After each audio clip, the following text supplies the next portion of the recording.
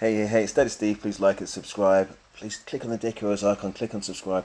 100% free. Well, apart from blood in, blood out. Anyway, that's my little saying, by the way. Nothing serious. This is a review video of England's Euro 2024 loss in the final. We just broke it down. It's the third and final part. We're just going to go into what may well be my favourite part about whether Southgate needs to get out or not. So let's see what the boys got to say. Well, before we say anything, you will need to look at the big picture. He took over an absolute shit show. Correct. When we were done off Iceland, didn't he? Yeah. So he's taken us from rock bottom to where we are now, where we now expect to be in finals and semi-finals. So we should, though. With the players we have. Hear me out. We've got some really good players who all play different roles at their football clubs. But he's got a better squad now than he's ever had. He's got a better squad than he had 3 years ago when he took us to the final of the Euros. So the expectations gone from zero, from there now to there. And he hasn't been able to deliver that England getting over the line. So I think, and my guess is that he'll say, thank you very much, I've taken this team as far as I can, I'm going to hand it over to someone else now. And he deserves great respect. Correct. He deserves, if he goes on his terms, and you just say, thanks for the memories, thanks for the great memories, and good luck in the future, whatever you do. And you've done a really, really good job. Yeah, what he's done. Again, listen, I ain't going to keep myself in the video. Listen, I promise I'll try not to, but I don't want to lose the points that he's just made. Listen, Southgate has taken us from the abyss. Is he better than Eriksen? Sven-Göran Eriksson, yes he is. Was he better than that disaster Capello? Oh my gosh, infinitely. You know what I mean? But, he's a great man, and he's done great things, and he had a vision to a point, but our preparedness and our performances on the easiest side of the draw just tell the story, and they didn't play well in the groups for teams that we should be smashing. You know what I mean? And I say that because we were ranked 4th in the world, and I think we went down to 5th. I haven't checked it today, so maybe we're higher. No, it's going to be more or less around about the same since we got to the final. There's teams we nearly went out last minute, apart from an overhead kick. World-class moments. It wasn't the play that got us there. It was world-class moments of exceptionally talented individuals who have not expressed that talent. And that's why you've got to go. Oh my gosh, please. He's getting paid $5 million a year, which far outstrips every other manager in the tournament. And that should represent talent. His talent. You know, to be ahead of the game, and he's just not. I mean, anyway, but I do acknowledge where he's taken us from. But now he's reached his plateau, reached his limit, and now it's time for somebody else, in my opinion. Let me know in your comments and if you agree or disagree. He's unquestionably done. He's brought the team closer to the public again. After a period of time when there was no love for the national team when he took over. And I think he's built a togetherness, and he's brought harmony to the players, and a togetherness that I think we've not had for quite some time. And his record is really, really good without actually quite winning something. I think that mentally, I think it's tough being England manager. It's always been called the impossible job, hasn't it? It's only not the impossible job if you win a tournament, and he's been close. Yeah, but how do you measure success? Yeah. Well, like I think improvement. I think as a degree of success. Yes, there's been improvement, but surely we're all ex-footballers. You need to win. Exactly. You need to win. So for all the great things he's done up till now, he deserves respect. Yeah. But with the team we had in this tournament, like look at the Spain team. It's full of youngsters. It's a whole new way of playing. They've come to the tournament and they believe they could win it. Today, when I was watching England, it was almost like there was just waiting for an individual to pull us out of the shit. Well, we were a moments team. That's what I just said. but We weren't a great footballing that's the team. whole point. We shouldn't be a moments team 100%. with the squad we have. I agree. Yeah. As Englishmen, we have this mentality because if we get to a final, we've done brilliant. Yes, it's great, but what do we need to do to get over the line? That is the 100%. difference. Do you think it needs someone else now? I asked Juan. Because when he took over, we were an underdog team. And now, given the players that they've got, they're not. Does it need a different person to take them on from here? I think we need an attacking manager who is willing to take risks. And even if we get to a quarter-final or a semi-final, the World Cup coming up next, and we lose, but we have an identity that we can all get behind going forward. At this moment with England, we're just hanging our hat on individual brilliance to get us through. And there's no way, yes, Rodri and Fabian in midfield, world-class players. At the back, I would take probably 7 or 8 players from the England side against Spain tonight. Yeah. And we're talking now, like, we've done well to get to final. Yes, he has done well, but football's about winning. Yeah. And that is the key. We need to get out of this mentality of just getting to a final. It's good enough. Yeah. We need to move forward from that. Until we get out of that mindset, we will never win anything. Well, we got, if you're going to win a tournament, you need to have a little bit of luck here and there. But I don't think Spain... No, but Spain didn't really have any luck, really. They were just outright the best team, you know?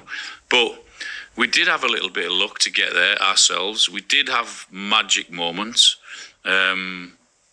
But we just weren't good enough. Yeah. Disappointing. I've had the best night's sleep in my life over the past 2 weeks with the Simba Hybrid Luxe mattress that I've ever had in my lifetime. With Simba, they tested... You talk about it's about winning, but against the top teams, and his record against the top 10 teams is that they've won 7 of the last 29 games against the strong sides. Now, I think we want to be respectful for Gareth. I think he's done wonders for England, for the football, and brought us together. But now I think we're talking about who takes us on, and I'm fairly convinced that Gareth will. But no one's questioning what Gareth has brought. Yeah. In terms of I know that, the chemistry, I and understand the harmony. all that. We're talking about tactically. The game has moved on. That's my point. So I think he's been the right person to bring the nation together in terms of the football team, and now maybe it's time for someone else with a more modern attacking style of football, because I think the game's gone away from being successful if you really defend. If we didn't have the players we have in offensive positions, I'd say Gareth's the right person for the job. Because that's my defensively, point. So who next? That's what's been very good for England in the past. Who next? Do you go English? There's only really Eddie Howe. Well, that's Stop it! Say Gareth does call it a day, which I suspect he was, because it must be so tough, must be so demanding, so hard. Who would you go for? Eddie Howe?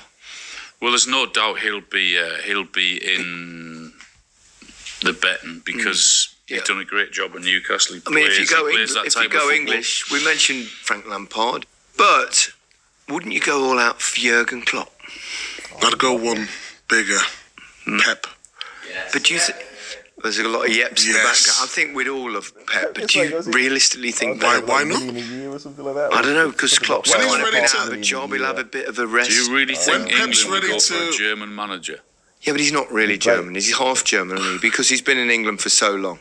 Oh, really? Okay. All right, why go to a Spanish manager? Do you think Pep would do it and then take on I don't want Spain? Pep to leave City, but I'm saying if he ever did, I would love to have him. The thing is, club managers are paid an awful lot of money, you know.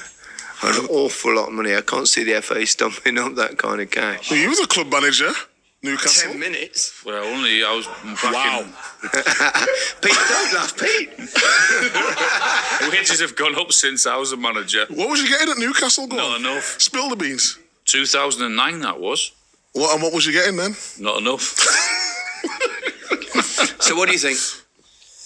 I mean, it's slightly unfair because obviously Gareth. Well, you just described how Spain have gone from Yeah.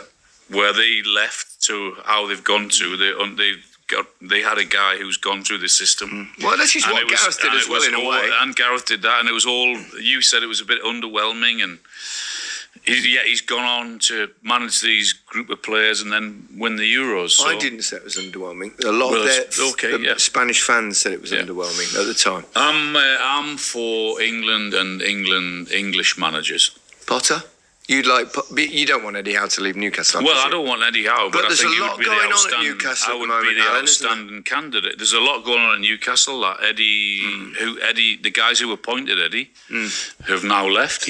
So we need to remember that Shearer went through that. I think it was Capello and Sven, if I remember correctly. And at the time, if you're not of that, suitable age to remember, it was a lot of these are just mercenaries, and we paid them a lot of money, especially Capello at the time was on ridiculous money, and we would have paid it. We've been happy with success, but he was completely clueless. I remember just to quickly round that off. There's one corner, and I never forget it.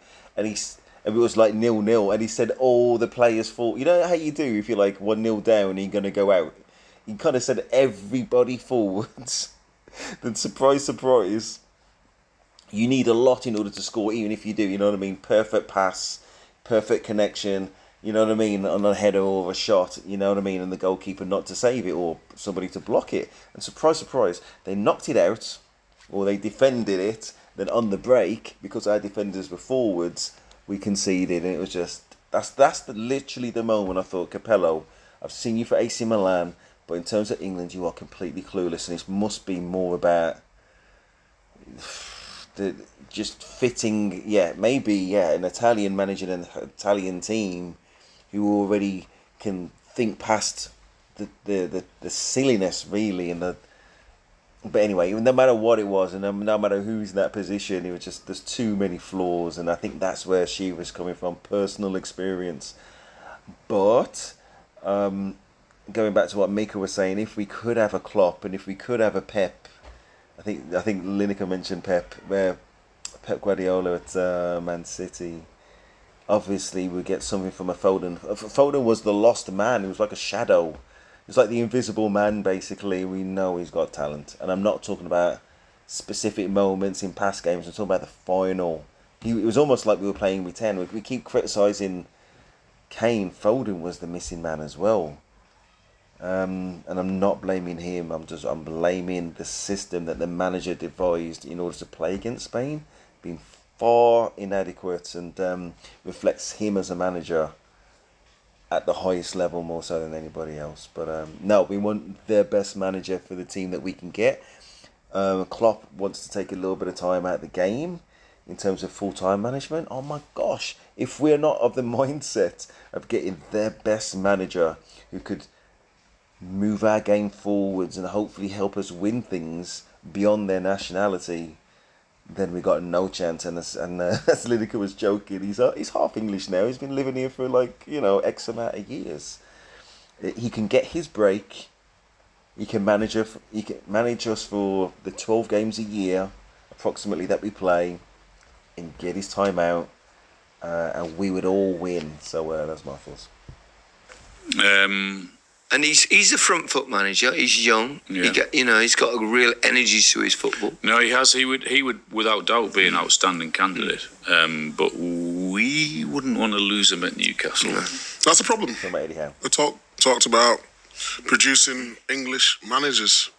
I don't think that English managers won the Premier League, have they? Why aren't we producing English coaches? And that is the thing. There was a period where there were a lot of Scottish coaches, and that's kind of faded away a little bit. But it's not. I don't think the fans would weird. matter. Whoever.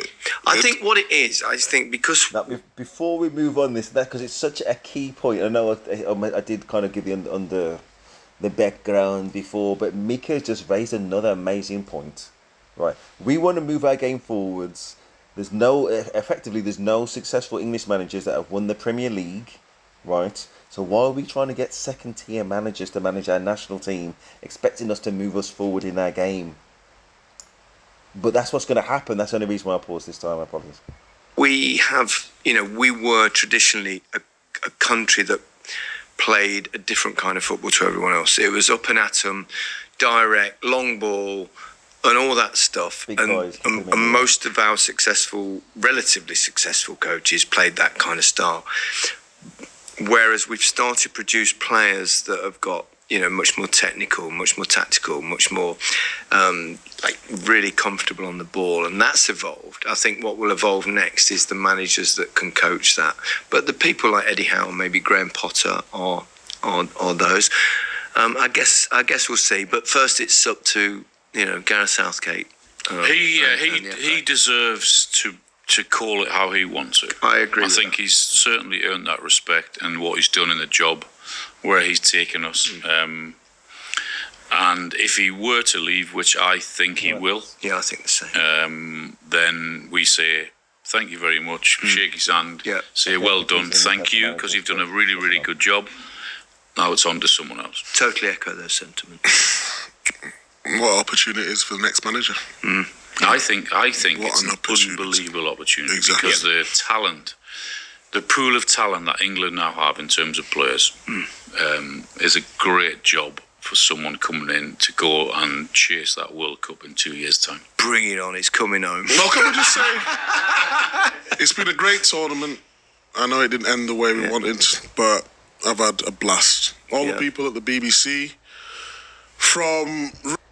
Yeah, now they say they're goodbyes, but listen, I love these guys. The rest is football. They've raised the bar again of commentary. There's certain presenters just can't stand watching, but again, none of them are on this panel. You know, Shearer legend, Lineker legend, and Mikovic has talked a lot of sense in most of these videos. You know, he's passionate England supporter, as we all are, us English peoples.